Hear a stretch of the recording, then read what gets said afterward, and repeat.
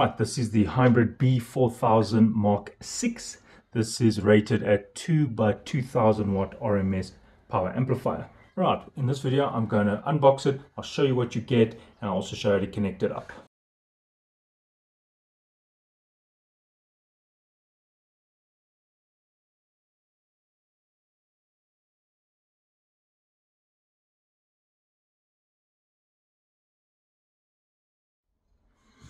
Okay, it comes with this power on power cable. Here it is. Looks very heavy duty, and just showing you what you're in for.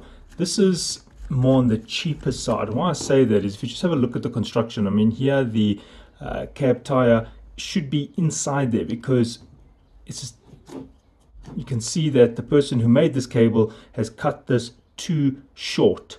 So this jacket should have been in there so that this clasps onto the black jacket. So just to give you an idea, don't expect top of the range stuff. The attempt of Hybrid, as I understand it, is to give you good stuff at a very affordable price. But things like that, how I noticed it, I could see it there.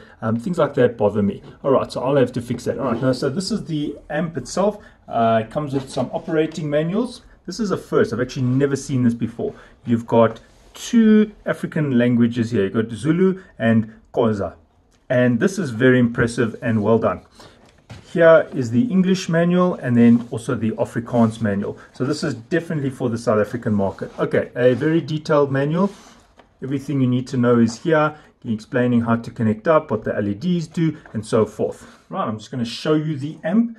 On the front, you can see there's the faceplate, there's a LCD screen, you've got your two volume knobs, you've got the protect LEDs, the limit, and your on and your signal level. You'll see the signal LEDs activate after the signal reaches 100 millivolts. Right, having a look at the side, just giving you the depth of this amp. The depth is 38.3 centimeters.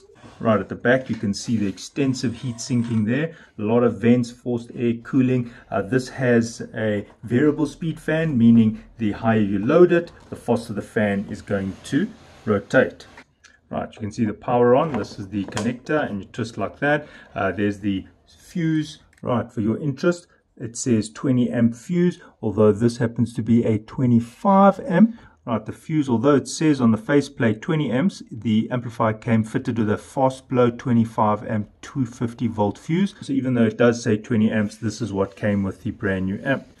The manual describes the fuse action, saying that if the fuse does blow, rather just take it to repair center, because that is the last case scenario, meaning that they think the amp is probably defective if the fuse blows. Never put a higher amp fuse than what is already here, and never short out the fuse with a copper link or a wire.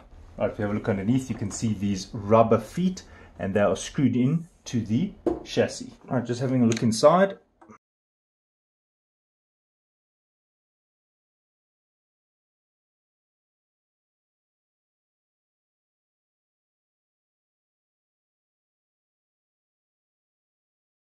Right, you can see the copper toroid. This is great. Right, you can see the copper toroid, and you can see there's all the capacitors, the forced air cooling, the output amplification stage, the protection section. Here you've got the relays to cut out, the CTs to probably measure the overcurrent condition if you short out the speaker cables, but I'm just guessing, I'm not entirely sure. And what you'll notice is this amp is completely modular, which is a good design. If you look at it, you've got the toroid, then you've got the regulation of the power, then you've got the output amplification, here you've got the protection circuit, there you've got the little volume control and LCD. So everything is modular, so I'm expecting that to repair this amp should not be very expensive. Right, it's my guess that this is left and right channel, so that's probably one channel and that's probably the other channel. You can't see the FETs, they're underneath here, looking at 4, 8, 12 FETs, and underneath here I'm guessing there's another 4, 8, 12 MOSFETs. Right, this amp comes with a 1-year warranty, so there's no good reason why you should be opening it. To close the amp, you'll notice there's a lip over there which needs to slide in, so you're going to have to come and slide that in.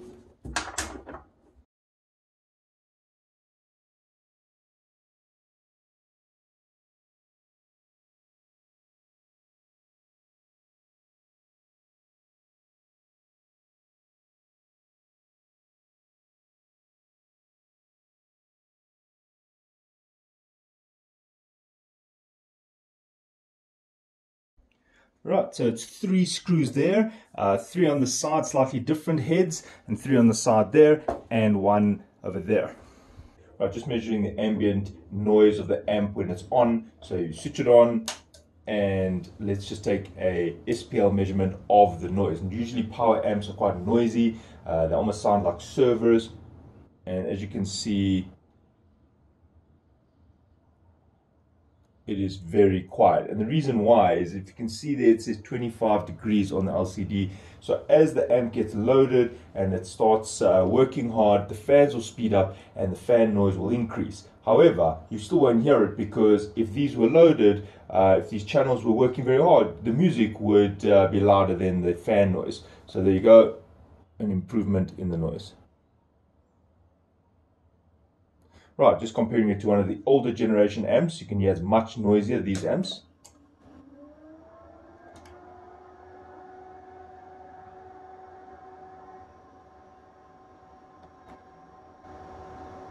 Right, so you can hear the forced air cooling, the fan on full speed all the time, much noisier. When you've got a group of these amps, it actually becomes noisy. So I do like the fact that they've used the variable speed fans, which is also present on some high-end amplifiers as well. Right, having a close-up look at the back, you can see that this is partitioned into 2 sections. You see the top row is to do with channel A, and the bottom row is to do with channel B. So everything on the top is with reference to channel A. So this is the speaker output. So if you're going to connect your speaker, your sub, whatever speaker you're using, you'll connect it over there, and there you go, you use the speak-on cable. Now the signal, the input signal from your music source needs to come in here. Right, so this is your signal, and maybe that's coming from a mixer. For example, here is a crossover, and I will then have connected from, maybe it's on the low frequency, and you can see the output from your crossover going into the input to your amp. Then the signal is amplified and it comes out via your speaker cable here. Maybe you don't use a crossover and you use an audio interface. So here I have an M-Track 2x2M. This happens to be made by M Audio. So all I do is from the output of the M Audio there, it says left and right, and I plug in the jack, and that needs to go into the amplifier at the input. There we go. So you can call channel A left and channel B right if you like. So it is from the laptop to the audio interface. From the audio interface, the signal, audio signal, analog audio signal come into the input, gets amplified and goes to your speaker. And lastly, if you are just using a media player, or maybe you just still use CDs and you need to connect from an RCA output, well, there you go. Here I've got a hybrid media player, and there it goes from the output straight into the input. So you can also connect it like this, straight from the media player into the channel A, and then obviously you'll do the same for channel, the right channel going into channel B. Now, if you're wondering what this link is, okay, if you've got more than one amp and you want to daisy chain the signal, so let me show you what that means. Right, so there is my crossover and the signal is coming out into the amp, but now I want to use the same signal into another amp. Well, that's what the link A is for. So in this case, what I could do is daisy chain it. What that means is that I take that same signal, so these two wires are actually the same. Pin 1 and pin 1 are the same. Pin 2, right. So now I can connect this additional XLR to another amp. Right, so here I've brought another amplifier. Now, if you've got the signal coming from your audio source, in this case it just happens to be a crossover, and now it comes into the power amplifier, but now you want to have another amp maybe for your monitors, or maybe for a different set of speakers, but you want the same audio signal. There you can see I'm linking from there to my other amp, which means that this is the exact same signal as this wire, and this is called daisy chaining. As you can see, it's like a chain, but they all share the same signal. Now, getting back to the backplate, you can see this is the input signal for channel A. So whatever you do to channel A, you'll do to channel B if you're going to have this amp in stereo mode. Stereo mode means that each channel is independent from the other, which means that when you adjust the volume knobs on the front of the amplifier, you are adjusting volume A for channel A and volume B for channel B. And that's what that stands for. ST is for stereo, means each channel operates independently. But sometimes we don't want that, and we want to have it in parallel or bridged. Now I'll quickly explain to you what the difference is. Bridged means that the amp runs as one channel. So it's like taking the two channels and adding the power together, but then you only have one signal output. So some people would then connect their speakers in parallel, and that unfortunately does drop the ohmage. Now there is a limit on this amplifier. This amplifier wants no less than 8 ohms, even in bridge mode. So just be careful of that, and I will explain that. I do have a video explaining the difference between parallel and bridge mode, so you can welcome to watch that. Now, when you connect it in bridge mode, the way you set out the input here is different, and also the way you control the volume is also different. Right, now in the manual they've got a very detailed diagram here showing you the connections. Now, as I said, the bridged is considerably different to the stereo mode, and that is why I'm spending so much time on it. Right, the input comes in from your mixer, so there's no change there. But what do you notice? You see they're doing nothing here on input B, which means that for when you use the amp in the bridge mode, you only connect the source, the signal, the audio signal, to your channel A.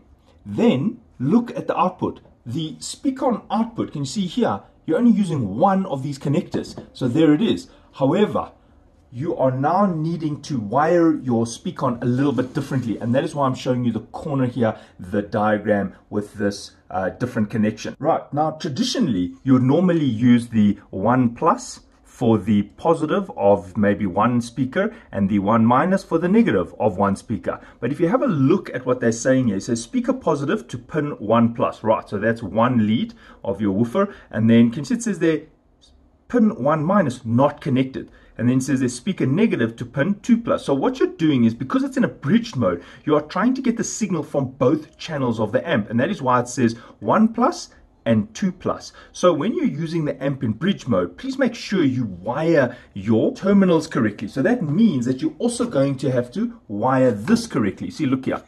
So instead of using 1 plus and 1 negative, you're now just using 1 plus and 2 plus. So that is your positive going to your subwoofer, and that is your negative going to your subwoofer. Can you see speaker negative to pin 2 plus? Right, so now you can see that you actually wire your cable differently and the panel mount connector. Now you'll also see that the wattage is much higher when you connect the amp in this format.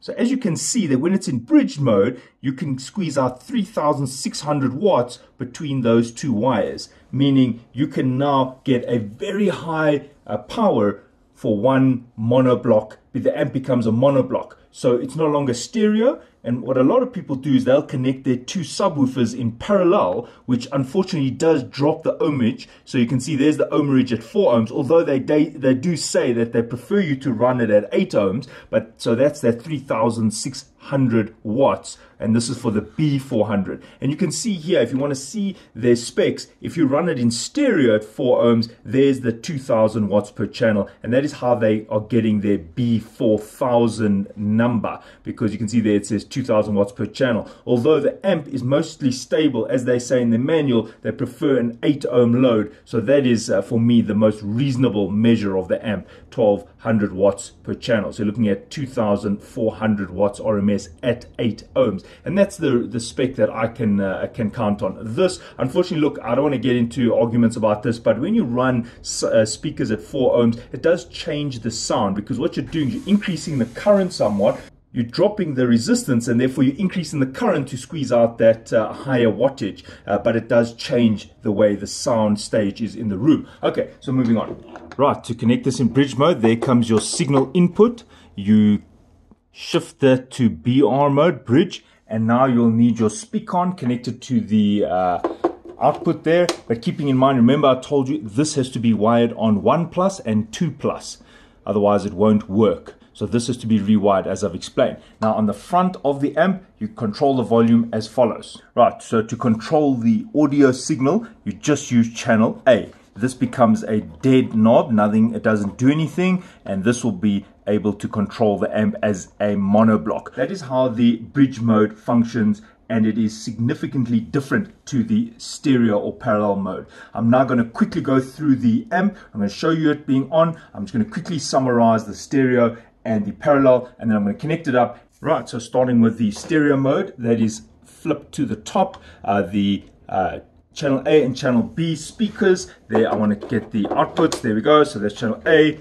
channel B, and then your signal for channel A, channel B, and both these work independently. The front volume knobs, you'll do channel A for channel A's volume and channel B for channel B's volume. Right, so that is the stereo mode. Right, now something I want to bring to your attention now that we've discussed the bridge mode. If you look closely here, you can see that it says stereo or parallel. It says 1 plus positive A, 1 minus negative A, but then it says 2 plus positive and 2 minus negative B. So what they're saying is that from one connector, there you go, you can actually feed channel A and B while in the stereo or parallel mode. So what that means is that even though the two channels are still independent from each other, you're still going to get this channel A signal here and channel B signal here. You're still going to use channel A volume knob on the front for channel A and channel B's volume knob for channel B, but you can use a 4-core cable, and that means that you can actually connect 2 speakers to one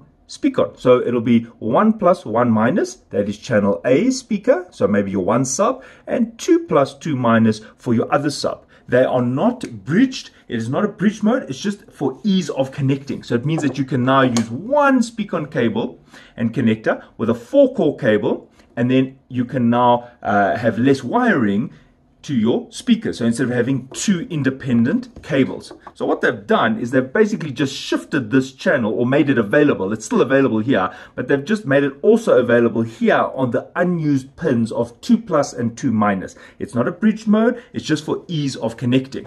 And the last format that I want to discuss is parallel. Now this is quite useful, especially for subs. Sometimes you find the left and right signal are a little bit different, and you want to make sure that the output is matched, meaning that whatever's coming out in channel A must come out in channel B. So it's not really a mono, but what it is it's just taking a single signal. So that means you can do away with channel B's audio signal, and it means that you've now told the amp that whatever comes in at channel A must be amplified for both channels, which now means that channel A and channel B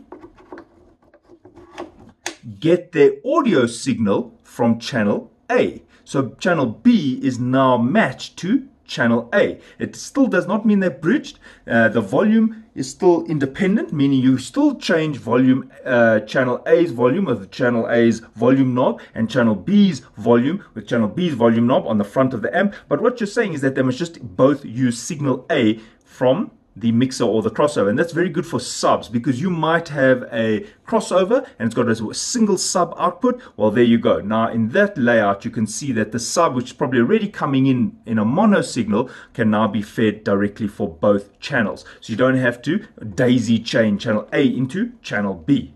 Okay, I hope that makes sense. Alright, just for the purposes of this video, I've just set it up quickly. There's my laptop. My audio signal is coming from my laptop digitally via my audio interface. From my audio interface, it's going into this crossover. I've set it to the subwoofer function. I've put it on parallel, which means both channels will now have the same signal, although independently controlled. Remember, parallel means they share the same signal, but if I want to control the volume of volume B, I use this knob, and if I want to control the volume of volume A, I use this knob. Alright, for your interest, this is what's called a dual compression chamber. It was originally designed by Fein Acoustics, and each one of these Colossus speakers, these are 15-inch, they're rated at 800 watts RMS per sub. Alright, so from the amp speak-on outputs to the speaker, there you can see I've got my left and right channel, or my A and B, and now I'm going to switch on the amp and just do a quick test. Right, when I turn it on, I don't know if you noticed, the lights dimmed a little bit there in the room here. That is the inrush current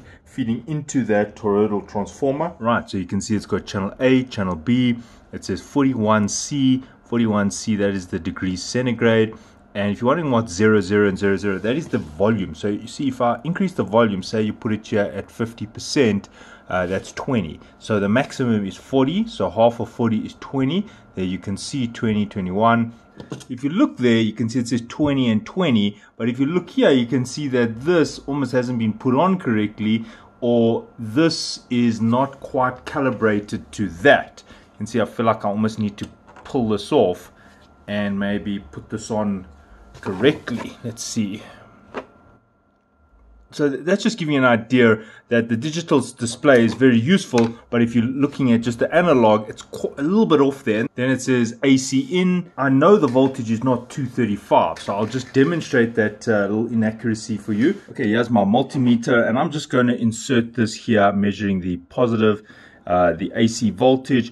And you can see there it's actually closer to 229, 228. And how I know that there's a problem here, because my power supply that's actually feeding this studio of mine is actually on a big UPS, and the UPS is saying it's 229 volts. You can see my meter saying 228, but look at the hybrid amp, it says 235. So actually that's incorrect. Now I'm not upset about it. I'm just showing you that you're getting the features, but don't expect pinpoint accuracy with a hybrid amp. As you can see already, I've shown you that these are not exactly calibrated to that, and the voltage is 1 or 2% off the actual displayed amount. All right, moving on.